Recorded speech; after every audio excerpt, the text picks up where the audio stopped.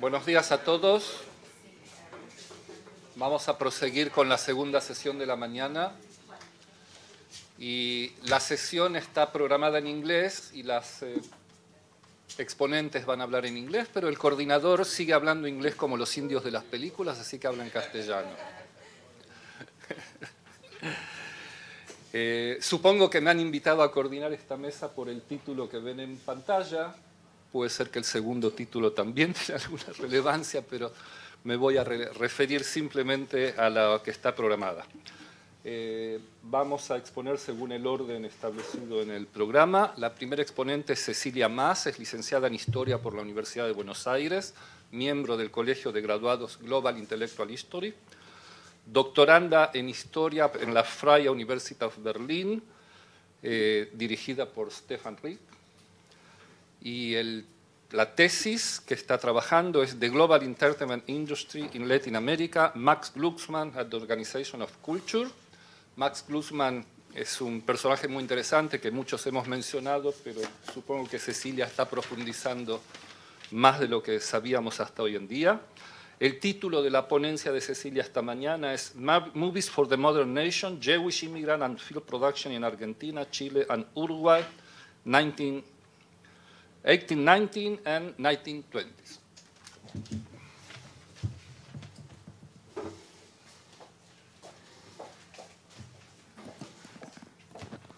Okay, I'm luckily tall enough to stand here. I don't know if you can see me. Thank you very much for the introduction, and thank you very much for the invitation to take part at this today's. It has been very interesting. As you may see, I made a small change in my title and also the working title of my dissertation that was just mentioned. It's also not the current title, but I will move to the content rather than the titles. What I'm presenting now is a part of my PhD dissertation, which I am in the process of writing at the moment. So in this regard, I'm more than thankful for all comments and critics. The main goal of my dissertation is to look at the introduction of the technologies of the motion pictures and recorded sound in Latin America, specifically in Argentina, Chile, and Uruguay, and to observe the process through which new media emerge and the industries of film and record are formed. And out of the many possible ways of approaching this topic, I decided to focus on specific actors and their role, rather than focusing on the national cases. So the main case study I'm looking at, although not the only actor, but the main actor I take as a case study is Max Glucksmann, who is known to many of you, but I will still introduce him because it might not be known to everyone. Max Glucksmann was a Jewish immigrant in Buenos Aires. He arrived there in 1890. And became one of the main, he started working in a shop that sold photographic products, and he became one of the main entrepreneurs or businessmen in the fields of film and the music industry. He's mentioned usually as a pioneer of Argentine film. He's also mentioned in the histories of tango because he worked together with Carlos Gardel. And he's also mentioned for his role in the Jewish community. My impression is that even though he's mentioned lots of times, what we actually know about him is not that broad. But more than that, what I was interested in is how his figure, his trajectory can work as an entry door to look at very specific and sometimes not enough analyzed aspects of the history of these two industries and of the history of cultural production. So after a lot of thought, I decided not to write a biography, but to use him as an entry door, as something that goes through my dissertation, while the focus is on the history of this media and of cultural production. I think that what this allows me to do is to observe strategies, how these actors face challenges and develop strategies for their commercial purpose, and I think that these strategies are not only commercial, I would say, even though he was a businessman, he was running a business. Sometimes these strategies combine and make use of his social position, of his social networks, where ethnicity also plays a role. So the way I see it in my dissertation is that there's two things that interest me. One is, so what was the role of these immigrant entrepreneurs and the migration networks in the history of media, but also how playing a role in this media and having access to cultural production might have been part of the strategies of immigrants to define their own position in the society. So I must say it was particularly helpful, but also challenging to prepare this presentation at this point of my writing process, because this is not something that is a chapter of my thesis, but it's something that it's present in all of them. So it sometimes plays a more prominent role, and it's sometimes more on the background. So since I'm following a media history approach to this thesis, I divided my dissertation in 3 chapters that focus, the first one on the sphere of commercialization and consumption, the introduction of technologies, the second one in distribution, and then at the end on production, on the actual contents of movies and records. So the first thing I look at is at how these shops, for example, where Glucksmann worked, Casa Lepage, which was a shop specialized in photography, what was the role in the introduction and appropriation of what were at the moment the latest novelties, the latest technological novelties of the time. Glucksmann started working in this quite small or medium-sized shop. He was then left in charge of the shop, which was then named after his name, Max Glucksmann, and he bought it in 1908 and led a very fast expansion, which led him to open branches in different cities of Argentina, Chile, and Uruguay, and an office in New York. And started to focus not so much on photography, but mostly on film and photography. Film and phonography, sorry, words are quite similar. So my idea is that the selling strategies of this technology had an important role in shaping what were the uses of this technology. And in order to do this, it was required a great amount of knowledge about what were the demands, the expectation of potential users. So I think that in this regard, the fact that this was destined mainly to an urban market where a large amount of the population were migrants also played an important role in many ways, at least in 2. I have here 2 examples. One of them is the fact that the publications, the press of migrant communities was an important medium through which advertisements were published, and the access they had was, of course, different in terms of to which community they belong. So Glucksmann was publishing in Mundo Israelita quite often, while other immigrant Italians or Spanish Italians were publishing in others. And then, of course, there are products that are especially targeted for immigrants, and this is especially relevant during World War I, where the record industry, for example, made an important use of patriotic songs, and they destined patriotic songs that were sung in the language of the migrant community. So these were also products targeted for migrants. The second aspect I focus on is distribution. And these people, for example, Glucksmann, are mostly known for being producers, but actually the most relevant, where they make the most money and what they dedicated most of the time was to act as distributors. So it might be in the study of these topics, I think is the less sexiest part, because you have to look at the most boring sources, and it is quite often not so much examined. But actually, the evolution of distribution networks is what explains to a large extent how production worked, because we're talking about markets where the presence of films and records produced in Europe and the United States was quite overwhelming. So I see that these networks were at first very informal and unstable to some extent, and these entrepreneurs had access to movies on irregular basis and records, and the technologies were not imported on regular terms either. But with time, they consolidated. And something Glucksmann did was to spend a lot of time traveling in Europe and the United States, signing the agreements to have access to the distribution rights of the main film studios and record companies.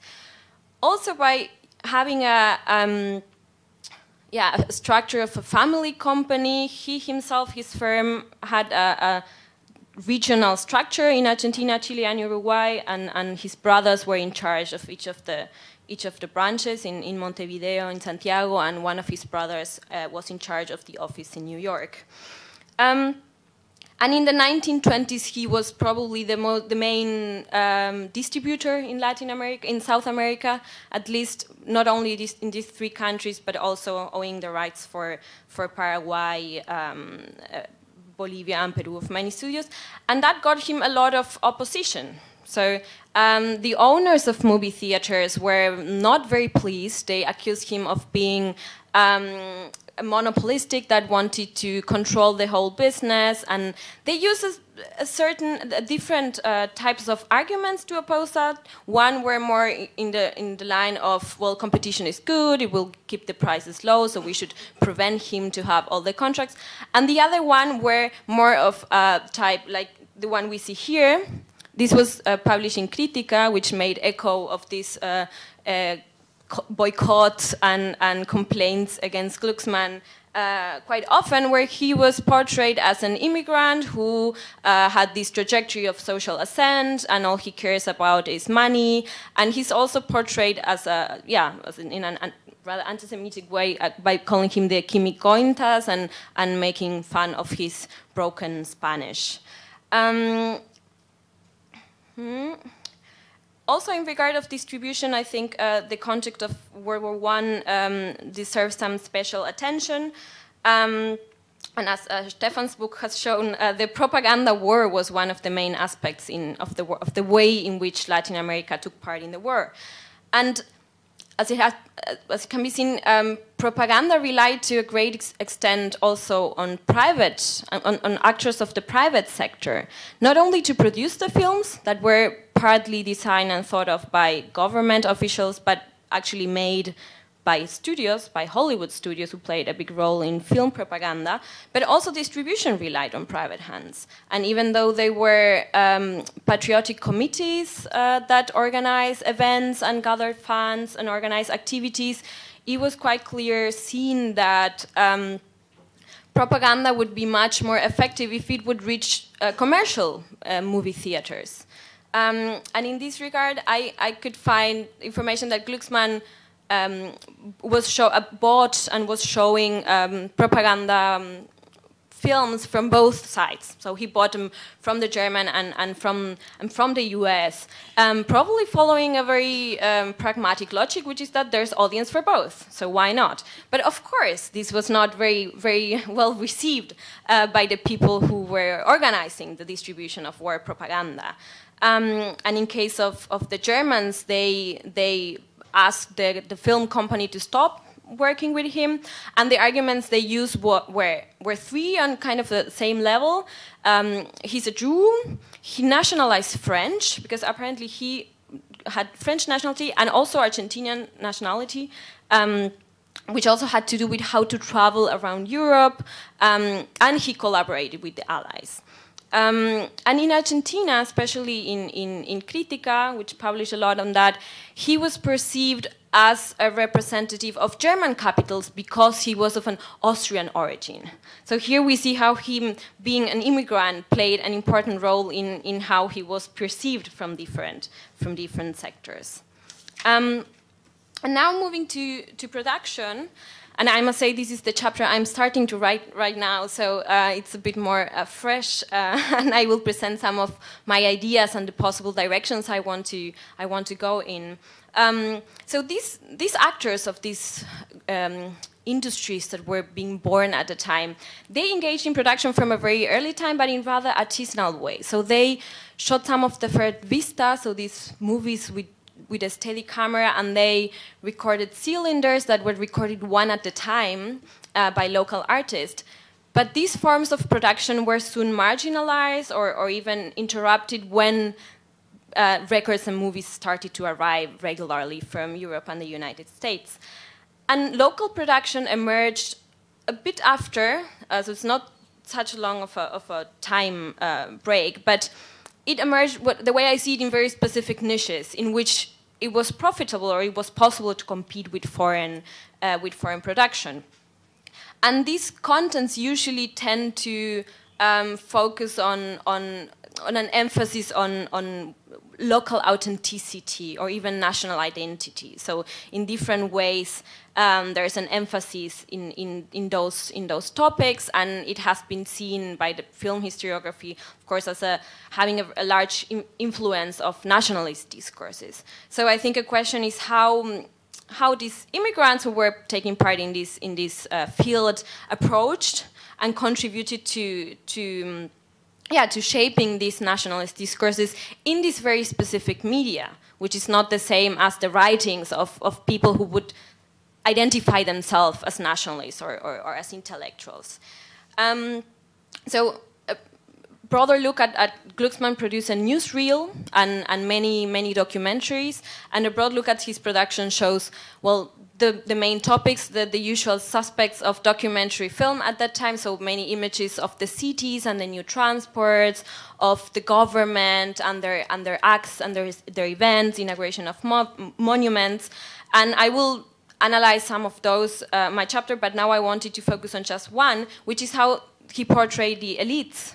Because Glucksmann himself had a very interesting relation to the Argentine elites. In 1921, he requested to become a member of the Jockey Club Argentino, which was rejected. But the fact that he requested it, I think it already speaks of a self-perception as a member of the elite. And so thus, when one looks at his patrimony and at his consumption habits, the part of the city where he lived, even the furniture he owned, the artworks he owned, the books he owned, show very much this self-perception. And of course, how much money he made at the time.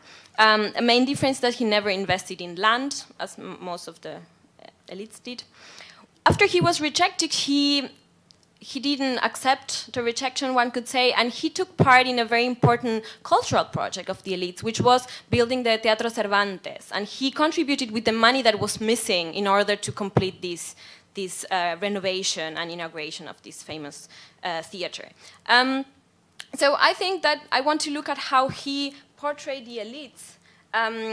For a matter of time, I just made snapshots of the films, but these are actually films.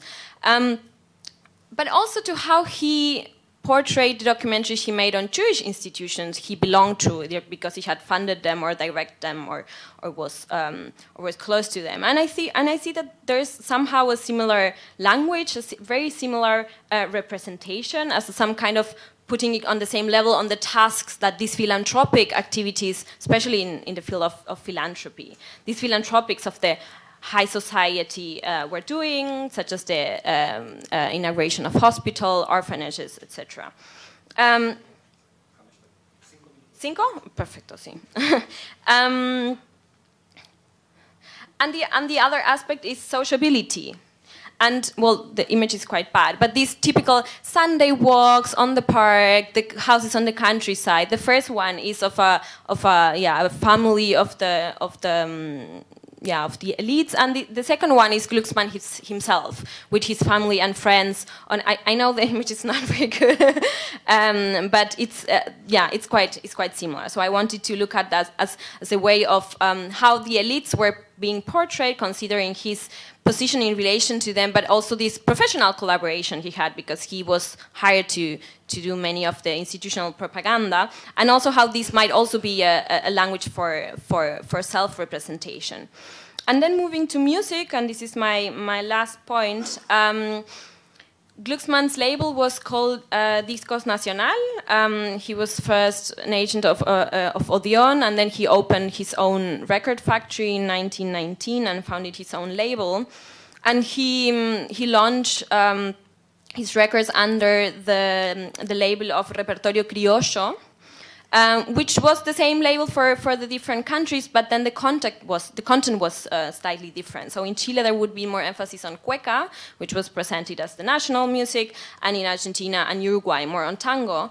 But this was mixed with many other musical genres. So yeah, samba, gato. So what we would label under folkloric music, but also maybe songs sung in Italian or in other languages, and also some foxtrot played by tango orchestras. So if one looks at this repertorio criollo, it's very, very broad. So what I'm interested in looking at is what does the phonographic industry, and especially this case, whether it adds a layer to the meaning of criollo. So we should remember that the discursos criollistas are very, very important at that time, and they're mostly present in theater and literature. But what does it happen when we look at it from the perspective of the record industry? So it seems to me like there's an idea of criollo being close to everything that's popular or to everything that's somehow local. So local appropriations of foreign music would of original. I know that local and foreign are only analytical categories at this point. But also the fact that the record industry was portraying the criollo repertoire with very small association to the countryside, actually. So this is just to give you some example of advertisements of this repertorio criollo. And the first one does have a gaucho in it, but the gaucho is listening to a gramophone. But the other ones, and there are many, many more. So this is the only one I can find with some reference to the campo or the countryside. But most of them are very clear destiny for an urban population, and with no, well, yeah, I don't know what to say about these images, with no evident or straightforward association to other of the references of criollismo.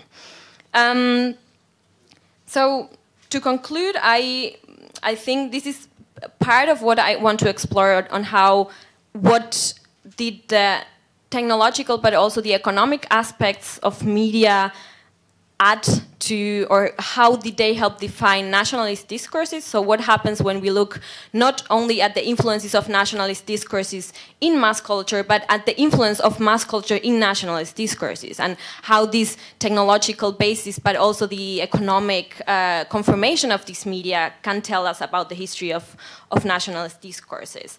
And also, as one layer of that problem being, how can we assess the fact that many of the people involved are making the decision, but also gathering the knowledge in order to make this decision, were immigrants themselves who were at the time also developing the strategies and had their agendas to define their own role in the Argentine or Chilean or Uruguayan society. Thank you very much.